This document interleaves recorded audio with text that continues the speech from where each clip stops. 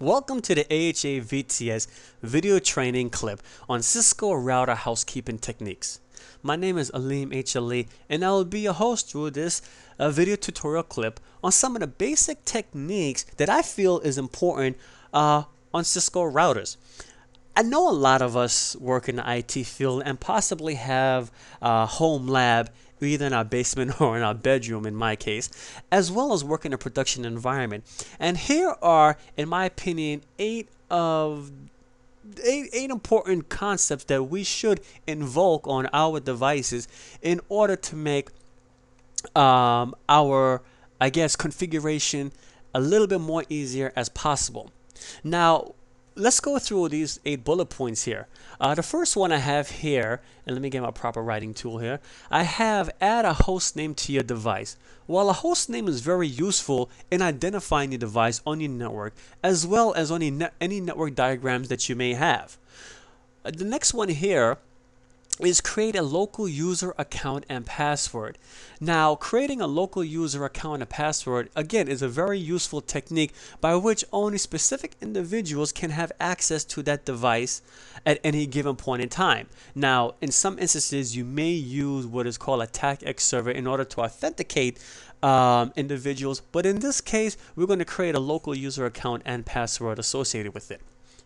The next one I have here is enable secret password. The enable secret password is a very useful password schema that we can invoke on Cisco routers.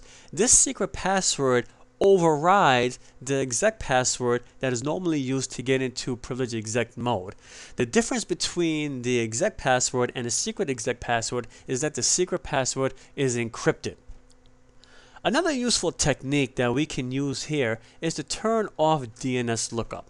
Now, I don't know how many times that I've typed a miscommand or missyntax on a Cisco router and have to wait for the Cisco router to go through the domain server services in order to try to resolve that name to an IP address. And believe me, it can range from between 1 minute to 5 minutes, especially if you've misconfigured syntax more than once. So we're going to take a look on how to turn off that feature if DNS is not necessarily needed on your network or even in your home lab. The next one we have here is turn on login synchronous. A lot of people may not know what this login synchronous does, but in actuality what it does, it allows you to continue writing your syntax without being hampered by some of the messages or status messages that is given to the console menu. We're going to take a look at that. We're going to also add an exec timeout, and I put a question mark here because sometimes it could be useful and sometimes it may not be necessary in order to do so. We're going to take a look and see how this exec timeout can be useful and not useful. We're also going to take a look at configuring access to the router. Now, there's a few different ways to access a router, and this is going to tie into the local user account and password. And then we're going to turn on the service password encryption. The service password encryption is another useful basic technique that basically encrypts all the passwords that is on that router. Okay, I have my TerraTerm prompt set up, and let's get into this router that will now we're going to invoke some of these router housekeeping techniques. As you can see, this is a fresh router that I have reloaded all of the configurations. So basically, there's no configurations here, and the status message that comes up here says enter initial configurations. We're just going to enter no. All right, and then we're just going to have to wait a few seconds here, and wait a few seconds here. Okay, as you can see, that sometimes the routers take a little bit longer than expected to invoke the commands, going through its diagnostic setup, going through all of the interfaces that is on this router here. So as you can see, we're right here at our prompt configuration, our user mode here, and we have router. Now, which router is this basically on my production network? Well, technically, I really don't know. So what I'm going to do, I'm going to type in I'm going to go into enable mode to get into privileged exec mode. Privileged exec mode is identified by the pound symbol here. The next command, I'm going to get into global configuration mode by typing config t. Then I am going to enter the hostname keyword. The hostname keyword is used to configure the hostname of the specific device. In this case, I will just want to call it AHA-VTS as the hostname for our example here. Once I hit the enter key, the hostname changed from router to AHA-VTS. The next one here, I'm going to create a local account. While still being in privilege exec mode, configuration mode, I'm going to type in the username keyword followed by a word, just happens to be the username. In this case, I'm going to use my name in lowercase, which is Alim. Then I'm going to hit a question mark. Now, what command we're going to use here? We're going to type in the privilege keyword. Okay, so type in the password keyword. So we're going to type in password followed by a word.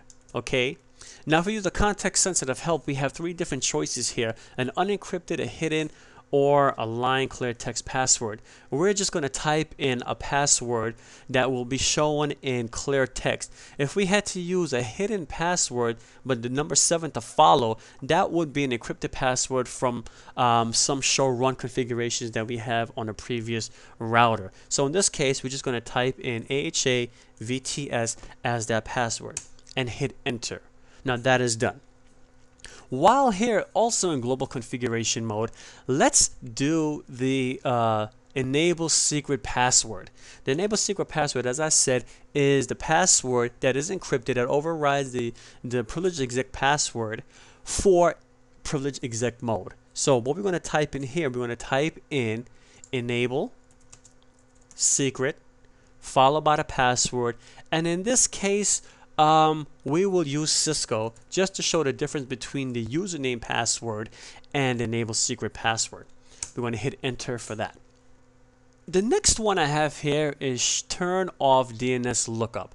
I'm going to type in some jumble command. I'm going to type in my name Alim, and let's just see what happens here. Now, you notice that once I type in my name Alim, it is trying to translate the name Alim to an IP address, and these status messages pop up on the screen. Domain server 255.255.255.255. That is sending a broadcast to any devices on the network to try to resolve this name. In this case, this message went pretty fast, but believe me, there are times when it takes at least about 5 minutes per syntax error for the router to catch up to itself and find out that it cannot resolve that name. So in order to eliminate that situation, let's go into I'm always thinking that I'm in enable. Well, I'm enabled already. So let's go into config T mode, and we're going to type in no IP domain lookup. This command here disables the domain server feature. So, okay, that is invoked there. And let's go back again and see what happens. Now take a look at the status message quickly right there at the bottom, just to give you a hint on the next technique that we're going to be using. So I'm going to hit enter again, and now let's type in that misappropriated syntax. So I'll type in my name Alim again, and you notice this time that it didn't go through the domain lookup as it did before, prior to that syntax being added. It just automatically said unknown command or computer name. So we've done the first 4 basic housekeeping techniques, and let's take a look at the remaining 4 I have at the bottom here. So let's get back to our experimental router that we have here, and we're going to type in password. Right, remember that's the exact password, the user secret password that we enabled in one of our 4 basic techniques that we did before, and I believe I typed in Cisco. That gets me to my privileged exec prompt. Now, do you remember that status message that we saw the last time? Let's go into config T. Okay, if I could type it in correctly, config T, and I'm going to get out of config T, but then type in another command. And oops, you've noticed that the status message came in and I typed in config T wrong again here. But you see this status